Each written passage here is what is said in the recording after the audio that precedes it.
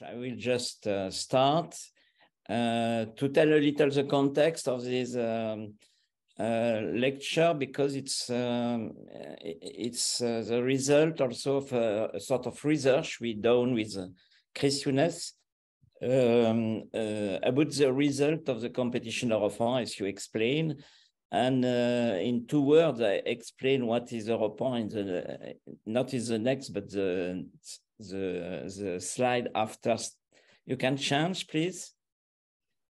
The slide, somebody is moving the slide. I know, okay, perfect, sorry. So where you can see a slide with a European map. It's possible? It's the 3rd slide. Okay. So Europan is a thematic competition of idea, project, but the originality, it's followed by a process of implementation. So it's at the same time a tool for European cities and also urban actors to find and develop innovative strategy for their site in transformation. And Europan is also a platform for young professionals, European professionals of design in architectural, urban and landscape design.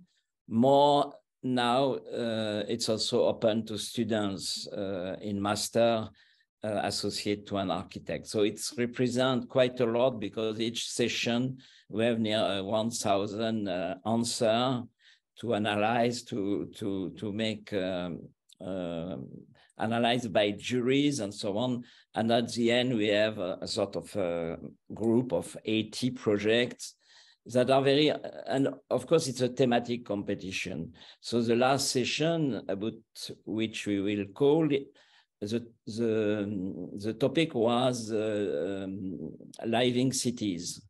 So it's really related to the transformation of areas that are marked by the, we can say, the Anthropocene period, and that has to be transformed to adapt and to find a sort of hybridity between natural and between nature and artifice and built area. So I let now Chris okay with a theoretical introduction, then I will come back to present some projects.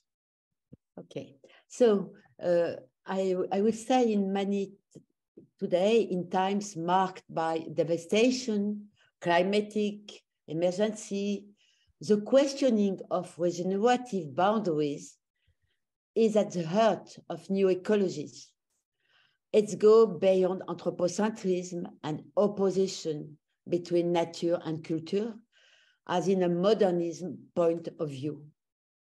Complexity, holistic, and dynamic reconfiguration are at stake in order to reanimate a biotic and ethical community. Our research about the winning projects in Europan 16 explored the new attitudes from designers in order to establish the borders and the crossing that could be used to empower conditions of habitability of the world. Many projects tend to activate regeneration of milieux. A paradigm shift is underway, leading to the question of how to reconcile human and artifact and nature. It's about symbiosis and synergies.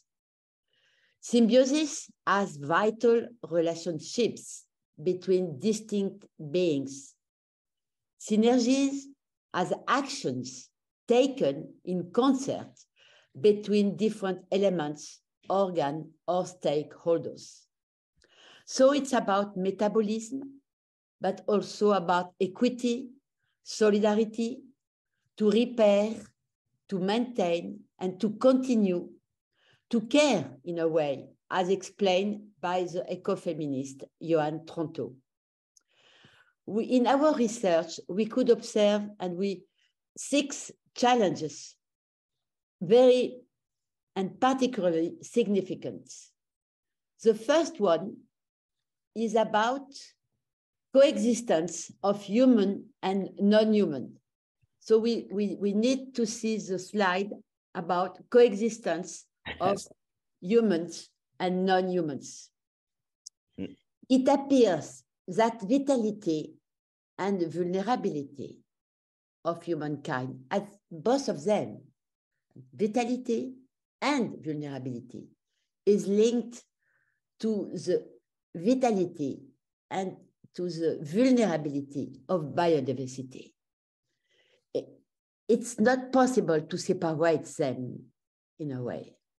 In his magnificent novel called The Overstory, the writer Richard Powers describes the powerful ecosystem of life and also how the conditions of life are connected together or interlinked. And it's a quotation: creating the soil, cycling the water, trading into nutrients, making weather, building atmosphere, feeding and curing and sheltering more kinds of creatures than people now to count, explains Richard Powers.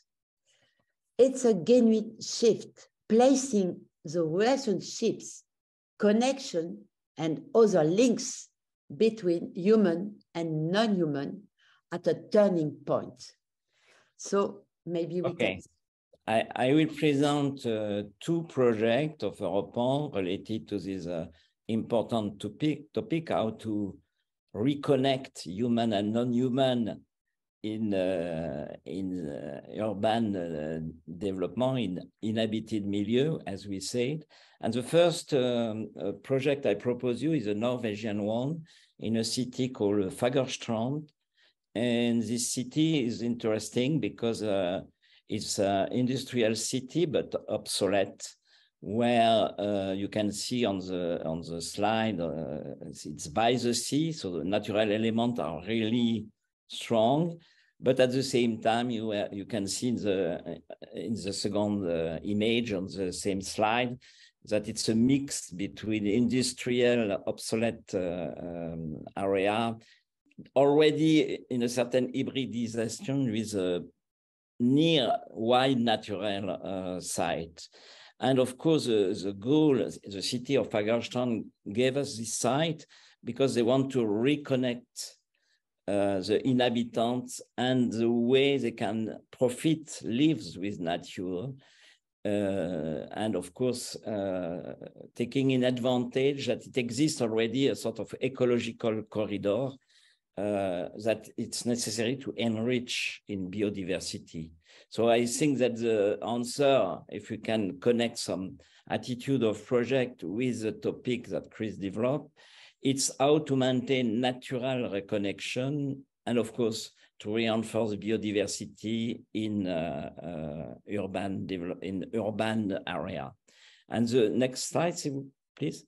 And the project we propose, we selected on this side, next slide, yes, is a project called Living City, Living Sea. And you can see on the right that they use this green corridor to create a sort of model of park city structured around this corridor, and inside some polarities, inhabited polarities, but let inside the city a lot of green area. They research a healthy balance between the porosity between the built and the non-built area.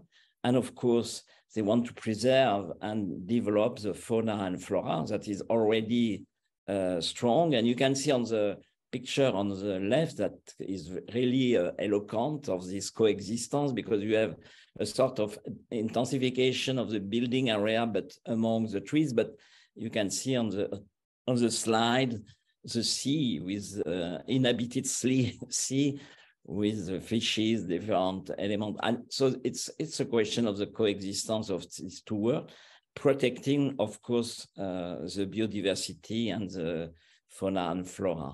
So the next slide, please, is in Niort, in France. It's the second project on this topic we propose, where the challenge was to strengthen the synergy between the urban system at a large scale and the local marsh agro ecosystem. It's in France now, and the project, next slide, is called Port Terrestre, and they start, and inside the team of Reboris, you have also landscaper that have another way to read the territory. So they start from a geographical and landscape analysis of the territory, very interesting, including the marsh, to propose a strategy that is quite new, not an urbanization plan, but what they call an intercommunal natural plan. It means that they look at the way, because the site, it's a very wet site, and it's planned that the rising water will perhaps be of 1 meter in before end of this century. So they take into account this rising water to elaborate. You can see the small piece in red. It's the inhabited area around this new waterland becoming more and more sea land. And it's interesting to see this, some part will be like island in the sea, and they, of course, change of scale and look at proximity scale, where they develop a lot of coexistence between this new water dynamic that is accepted, not refused, not they don't defend against this, but of course they try to manage the coexistence by creating a lot of also urban development that can be related to leisure, to city economy, and so on. So it was the first topic. So Chris, yes, the second idea. And so we see how it's interesting the ways it's possible to imagine regenerative boundaries between animals, plants, sea, soil, and human activities.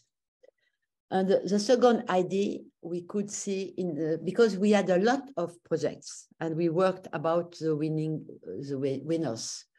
And the second idea we could see is about living in the forest. We called it living in the forest. We could have named it living with trees, because it's importance of trees, of plants in the life of people. We would need the second slide about the second idea. Yeah. Living with the forest. You want I continue? And so this question to create ecological continuities beyond the landscape ruptures is very, very important. And we have a very important and decisive book, a Sand County Almanac, was written in the middle of the 20th century by Aldo Leopold, which is a pioneer, because he was advocating an earth ethic. The question is to think about the earth, about the planet Terre, the planet Earth, as a living organism. And so what he was very interesting in this book is that he was highlighting the consequences of human action on the balance of what he calls the biotic community. And so this question of biotic community is a very important one, because architecture has, in a way, to work with politics question, and biological and sociological, economical, environmental question. And so what was very interesting with Aldo Leopold, and it's a very important book, because on his Wisconsin farm, near the woods, months after months, he observed and he took notes about animal behavior, plant development, and the correlations arising from good or bad management of the fauna and the flora. And so this question, living with the forest, living with the woods, living with the plants, is very important for it, and to imagine new scenarios about this and new boundaries between human and animal, with wild and non-wild. We could see projects. Yeah, I will present you two projects that are in relation with this topic developed by Chris. One is in Namur in Belgium, and the site you can see raise the question how to create a sort of ecological continuity at the large scale of the territory beyond the landscape ruptures. Because it's a green area, but a green area that are inside the urban conurbation as very often today. And the project, next slide, is called Le Sol, le Roseau et le Cycliste. It starts also here with a sort of analysis of the large-scale landscape, and an analysis of the natural element of this landscape. There is also a sort of wasteland. It's a former military base where it's interesting, the nature, it's a spontaneous naturalization of a military fringe. And the idea was to keep the municipality, say, we can keep this, and but not only alone, isolated, but how to connect this sort of a spontaneous green area with the other forest or elements and of the landscape. And it's interesting because this project is proposed to create a sort of shelter for the fauna and flora, using the rich heritage to strengthen it, to connect the fragmented part of the territory through a sort of park. And the park is a dominant of trees, but they are existing for a large part.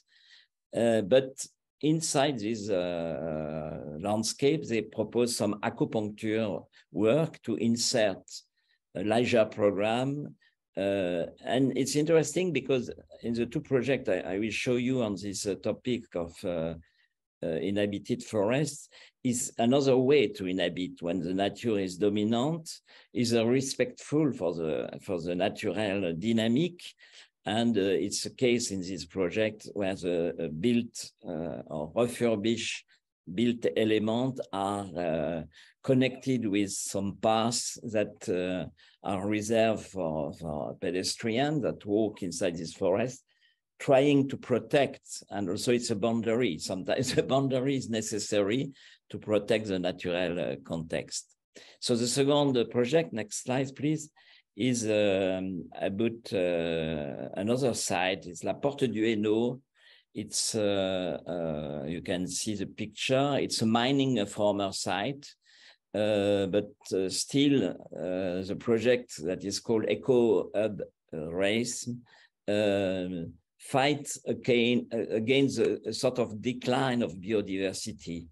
And it proposed to first action to manage the area resources, the soil, the forest, the water, the industrial, also the industrial heritage, and to do so to reconnect with nature,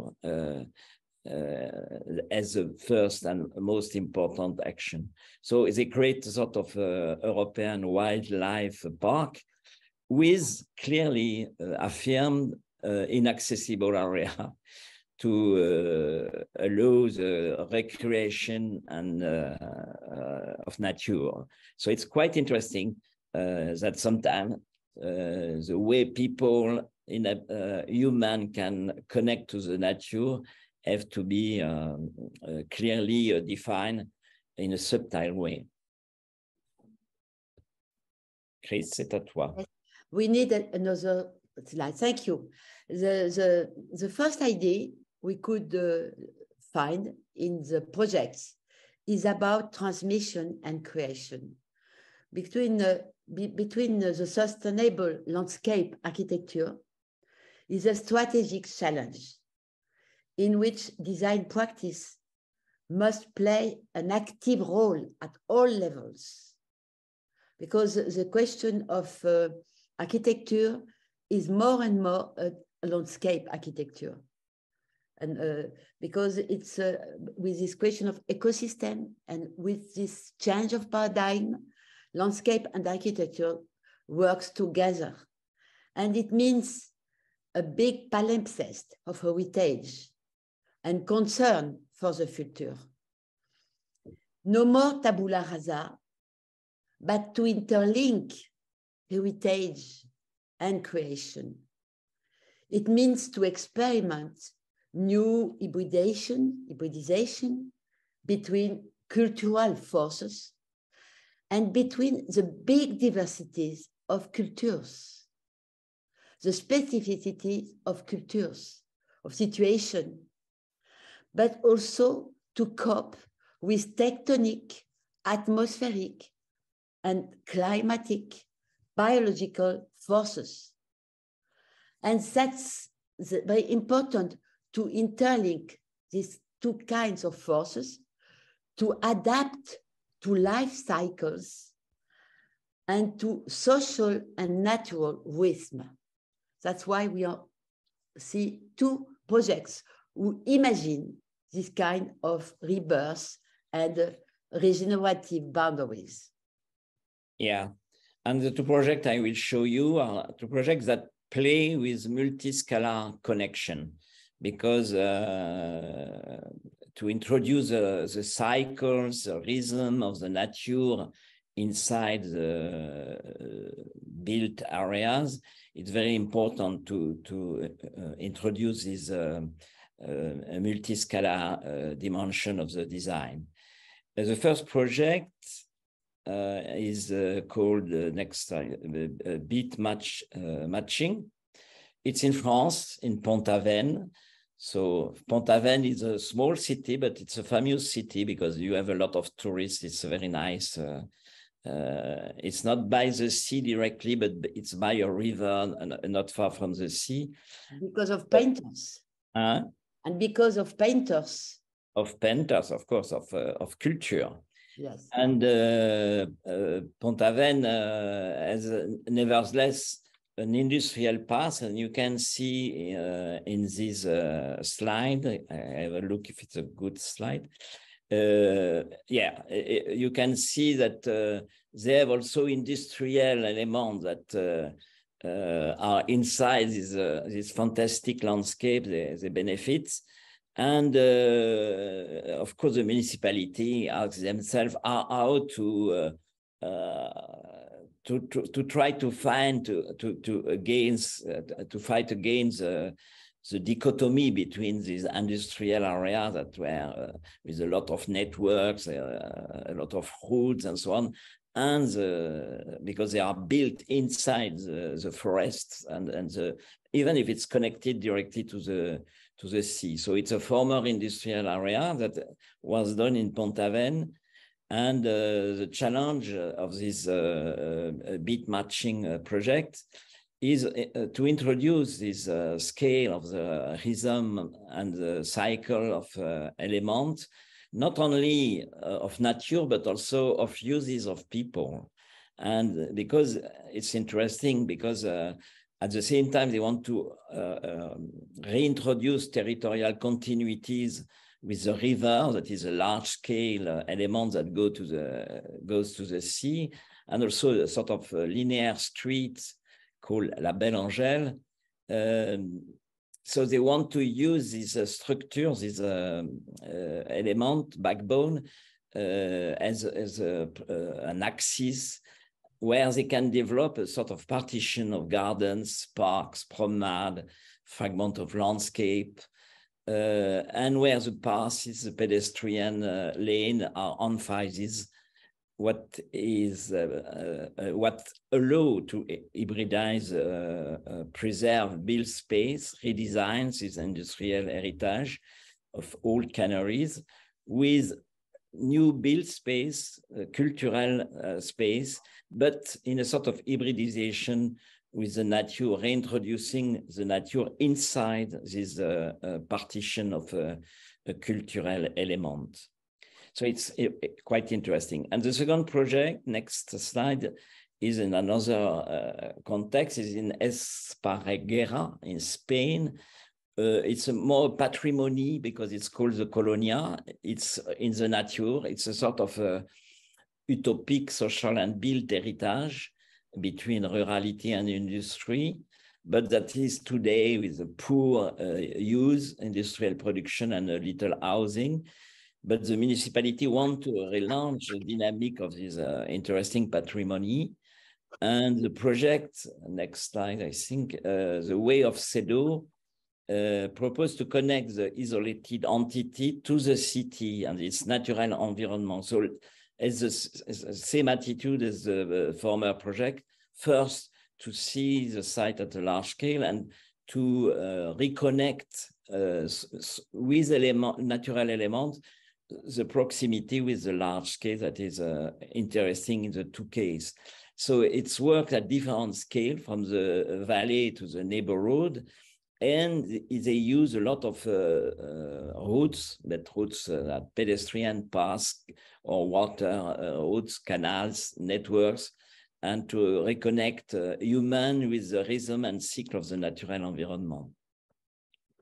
So now we see the idea 4 about restoring scales of proximity and of territorial continuity. That was very interesting, this research about all these projects, because we had a lot of projects to see and to discuss. It was the evolution at the same time in landscape, ecosystem architecture, and to rediscover the power of proximity. That was very strong, and we can see also this with the students in School of Architecture in France, that maybe with the COVID pandemic, the potential of proximity has been recognized as very, very powerful, because it's possible to have to empower an art of places. The question of places, the question of links between the near and the far, and between each day of the year, and also between different ages, different personalities, different cultures who are living somewhere. It's the proximity allows a lot of possibilities. It implies to re-engage sensibility, senses, and well-being as close as possible as everydayness. The pleasure of walking distance, of passing by trees, of caring for plants and animals, of rediscovering public spaces, balconies, rooftops, gardens, and so on. But it means also the power of proximity. It means also promoting short supply chain, soil fertilizations, permaculture, bio-sourced materials. In fact, it's a possibility to stimulate circular economy. And so we have projects who speak Yeah, about this. still two projects on this topic that are, two projects are creating a closed common, as you spoke about, the common, and it's a first action to be at the proximity, the opposite of the former attitude in the former topic, and only after to connect this restructuration of the common to the territory. And we have two projects. One is in France, in Limoges. The name of the project is called Les Petits Ventrevilles. And the goal of the winners are to repair the broken connection between the city center and the river district, but first to create a sort of network of public space. It's really an already built environment, but with some voids that are still very intense, and they subtract some degraded building, and they try to create inside the patchwork of the building a sort of proximity, square proximity public space that they connect together by green element. And they allow a sort of network of public space to emerge, forming small centrality, but connect to each other, to desenclave the area that is really introverse, and in a certain way also to connect to a magnificent landscape around with a river and a lot of natural elements. And they try to constitute that we can call a bioregion at a big, larger scale, and just to make this part of the city participating to this bioregion, connection between really biologic or biodynamic element. And the second project is in Risøy in Norway, and it's the city, you can see the slide is quite interesting. It's an island, you can see at a large scale, that is they connected to the city on the other side of the canal, but the island itself is divided in two parts. One is the harbor of the city, so it's a sort of a boundary, closed area, except the connection to the sea for the boats. And in another side, a totally different scale. It's a long area of small individual housing, and the two are just juxtaposed without connection. And so the city was looking for a public space strategy because the residential area is poor as proximity scale spaces, and to connect to, as I say, the city center to the neighborhood island, because there is also another island. So there is a desenclavement of the residential area, but at the same time, to find a better connection between the harbor and the residential area. It's not easy at all. So the project, next slide, called Ripple in the Water, proposed to reconsider the large separating canal that separates the center of the city to the island as a recreational central area,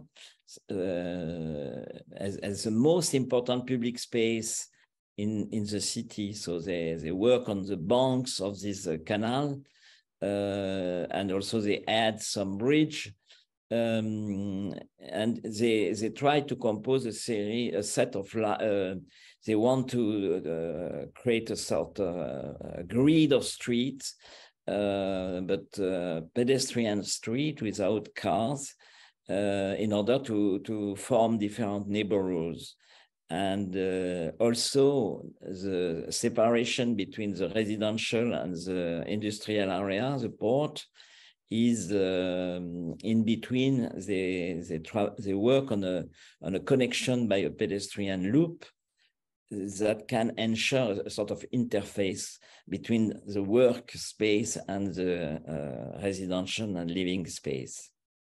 Mm-hmm. So thank you very much for this presentation of projects, and it's about the ID5, because what is very also it was very remarkable in the projects is if we spoke about the importance to interlink in a way to go through boundaries, about scales, about human, non-human. It's also the question of common grounds in a way. And the question of the search for common ground also plays a decisive role, leading to cooperation, not only between the architects and the client, but also including users, association, and all kinds of stakeholders. We can notice it's a very big turn also. The question to associate the person who are going to use the new design spaces.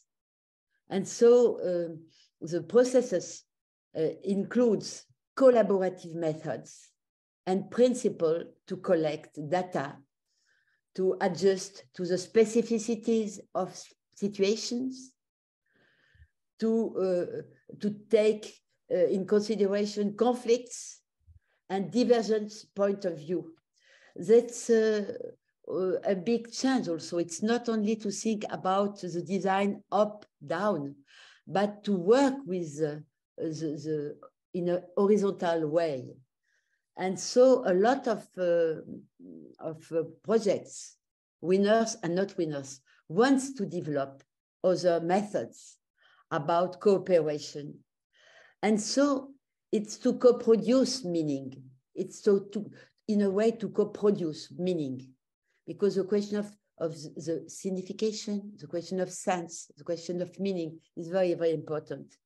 And many projects explicitly aim to take advantage to this inclusive, pragmatic, and democratic approaches, which are seen as valuable resources for doing with the other.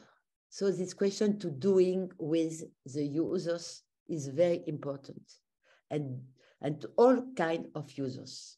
And so we have two projects for these 5 points. Yeah, the two projects, because in Europe, you have to understand that you can see that very often it's large territory, and we have a sort of territorial scale, we have a reflection scale, and we have often a project site. It means that, but we ask the competitor to work in between the scale. And it's not only a project design, it's also a processus, we say in Europe. It means that the competitor and very often the winner proposes, as Chris said, some strategy to involve the inhabitant in this ecological modification of the area. So the first project is French in Douaisis-Saglo. It's still a territory marked by the coal extraction and abandoned mine today. And the project is called The Bet of the Living, because he wants to reverse the extractivist memory of the exploitation of human and non-human resources, as he said. And you want to reinforce a sort of resilience of the inhabitants with the already there, because a majority of people that were there when it was active are still there, living there. So it's important, and also the new generation that will develop the area in the future.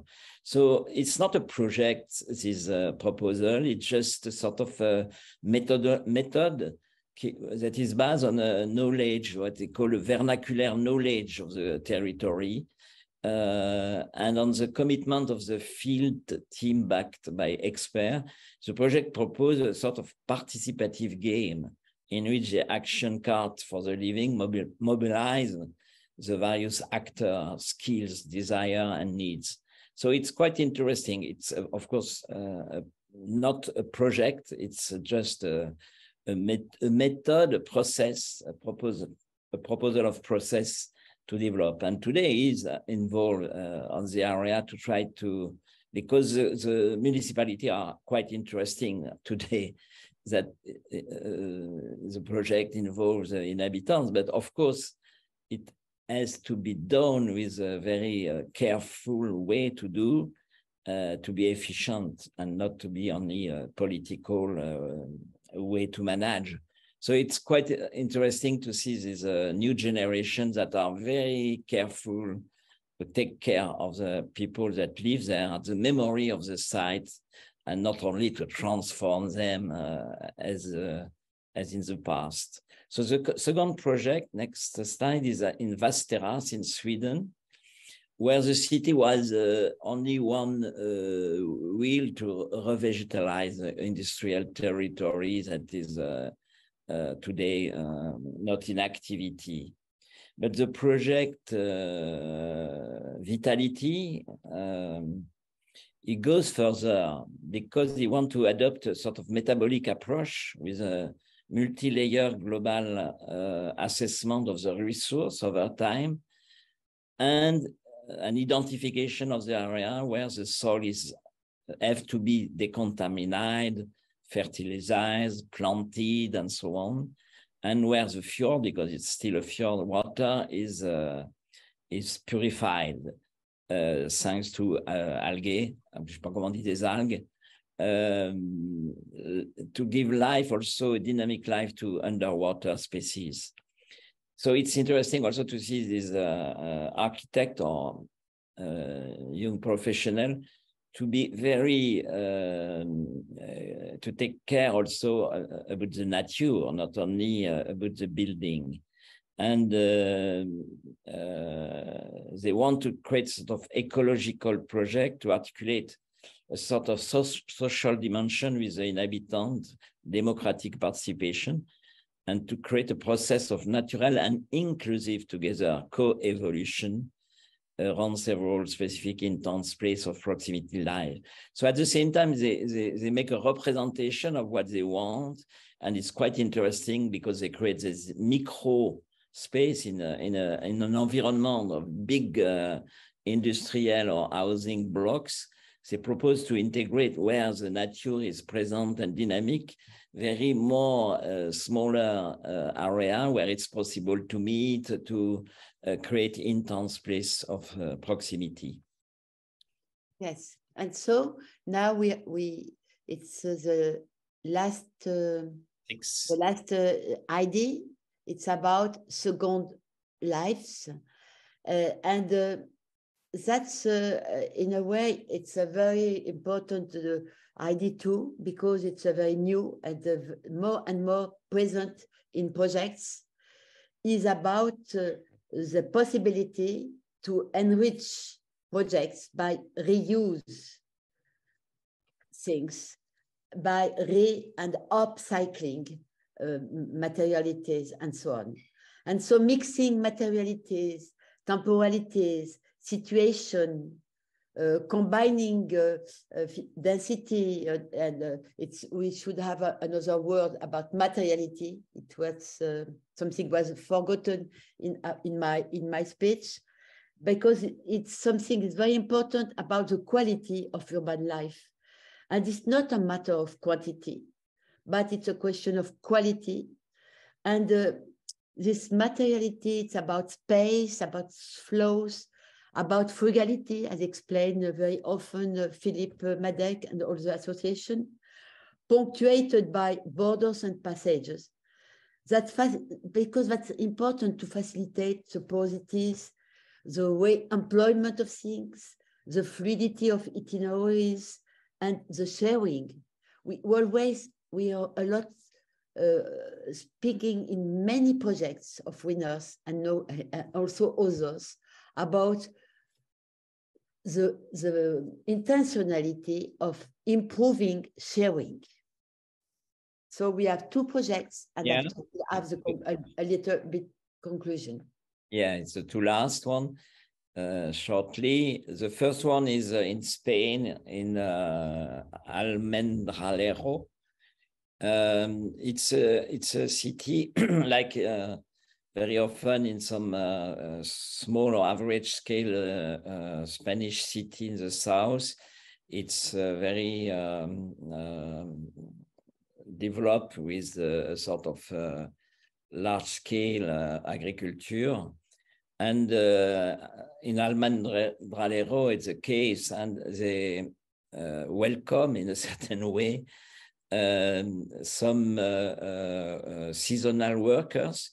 So they have some buildings, like you can see in this slide, that are of bad quality, that are occupied only some months by the seasonal workers. And it's cut from the fields, it's far from the fields where they work and so on. So the site was given to the competitor to find new way to regenerate, to create a better life for these seasonal workers. And the winning project is quite interesting, next slide, because at the same time, it's not visible on this slide, they work at the large scale to connect by green paths the area of the housing to the field where they work, to create a good connection. And then they start from the experience of each seasonal worker with their life, from when they arrive to their settlement. And this observation, they propose a creation of a landscape of adapted green pathway. And the second element is to try to ameliorate the quality of, because it's only to sleep today, the place they have, and they want to transform them in keeping the former building and to add some new, to recycle the degraded building in temporary housing, but adding also public service. And to renovate this existing building, they create a sort of modular system with a reversible use that is added to the facade to make a sort of intermediate space.